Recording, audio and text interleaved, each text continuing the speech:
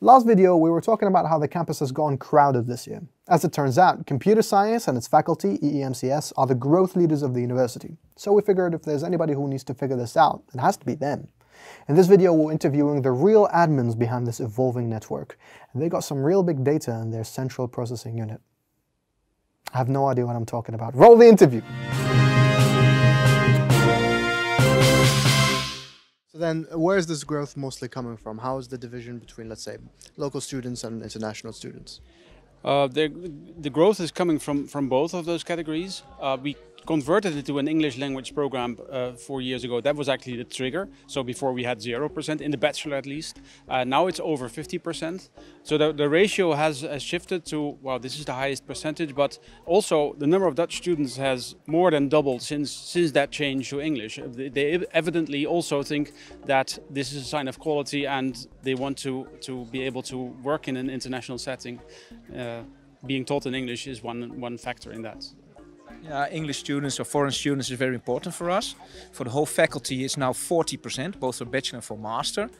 What we already see in the bachelor, that let's say that the number of Dutch students is stagnating, stabilizing.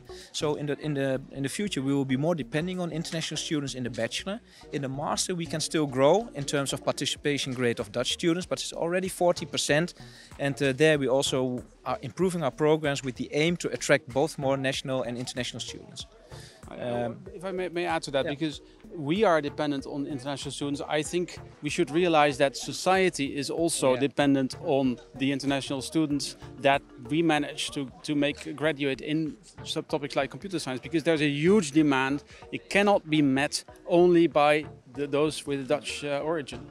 We are making plans, but it is difficult to plan.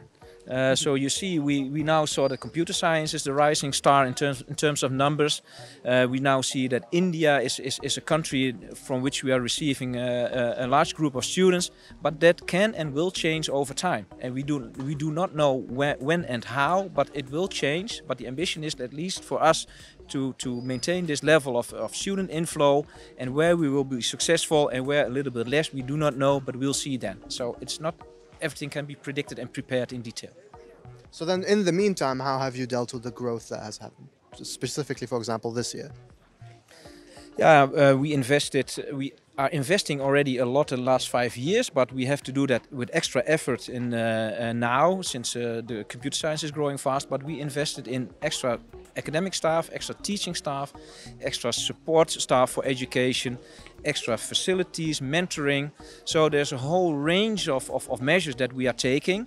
But the point is, every next year we are growing faster than the year before. So sometimes, I don't know, Arend, without you, it's a kind of continuous catching up game that we are playing. Yeah, exponential trends always stop somewhere, but so what we want is to uphold the quality that we had. We were top rated computer science program for 2 years in a row.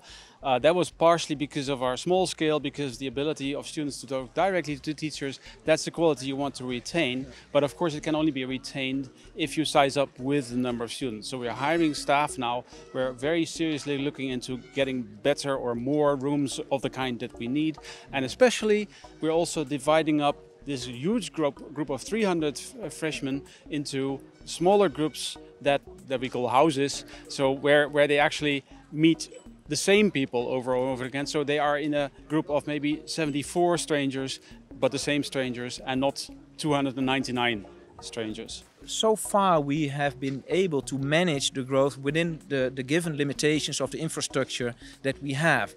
But we will not be able to do so in the coming few years, given these ambitions and given also these investments that we intend to do. And that means that we already see that we have to share the spaces, available spaces, for different purposes, and that we are now trying to squeeze everything in. But it is from the viewpoint of our faculty that we desperately need to invest in extra capacity for staff housing, for research laboratoria, and for teaching facilities. We cannot do without. Yeah, I'd say we're crowded, we're not overcrowded right now, but we can see it coming. Yeah. But because we see it coming, of course, we are looking for solutions. And I'm confident, unless we experience another doubling next year, that we can cope. We are sizing up in staff, we are sizing up in room facilities. There have been two instances, I think, where students had to go to the cinema for a lecture, but we try to keep that to a very bare minimum. We have to remain listening to the students and together with them provide our education. And of course, and that's also one of the reasons of this interview, but we have to be realistic in what we offer.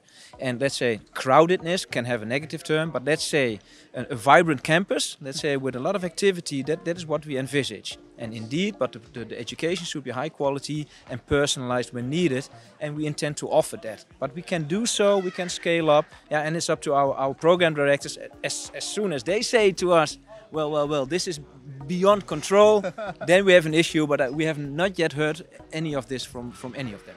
I think students, we tell them, of course, that we are doing what we're doing to make sure they can study here well, and they are aware of the fact that we take every measure to give them their own opportunities. So far, I haven't heard negative sounds. Ask me again in a month. Okay, sure. Then we'll do another one in a month, eh? That's fine.